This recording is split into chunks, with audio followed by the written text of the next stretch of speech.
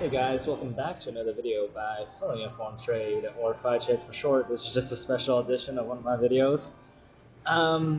Okay, so maybe you guys didn't notice, but you guys saw that advertisement of Justin Bieber on the Macy's commercial, where everybody starts screaming because they see Justin Bieber shopping at Macy's on Black Friday.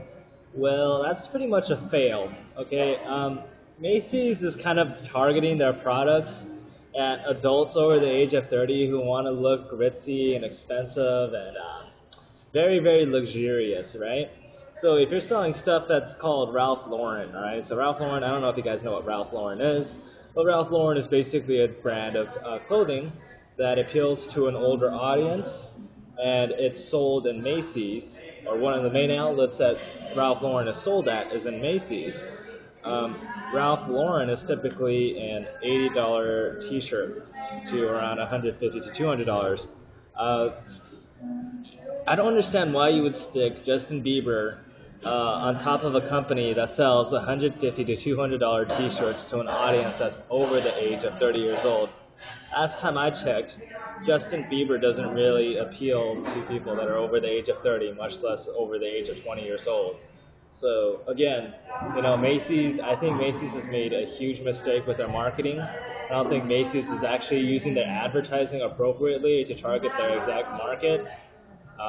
Macy's should be using a person that looks kind of like what their brand wants to promote, like a person like James Bond or Pierce Brosnan or something, but I don't see why Justin Bieber is used. So again, a lot of what's caused Macy's stock to rise has been better cost management, and they've had moderate revenue growth, but it's not something that could be attributed to anything that a celebrity could really do, much less advertising somebody or using somebody like Bieber on an advertisement for Macy's is like asking a person that's over the age of 50 to buy into what some little kid who sings music. It just doesn't make much sense to me.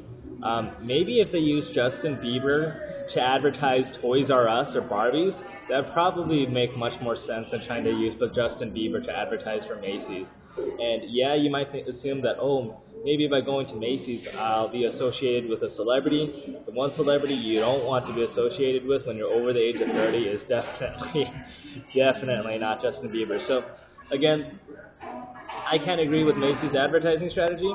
I'm not a total hater of Justin Bieber, but at the same time, I have to disagree with what Macy's is doing recently.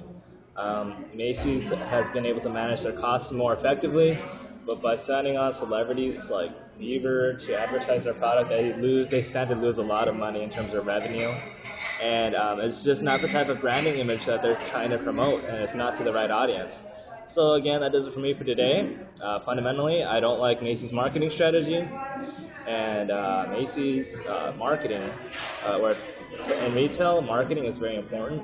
If you're not very good at marketing, chances are your company won't make much money, and therefore, if Macy's advertising strategy doesn't work, which I'm starting to think it really won't work, I'd have to say, I honestly have to recommend you guys to stay away from Macy's, and that's just the way it is.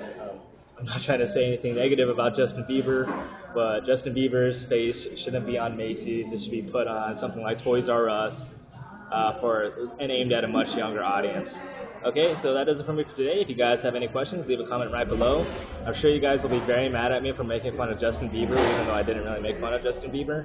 But again, that does it for me for today. If you guys have any questions, leave a comment below. And if you hate me for this, well, go ahead and dislike the video, because quite frankly, I don't care. Alright, bye.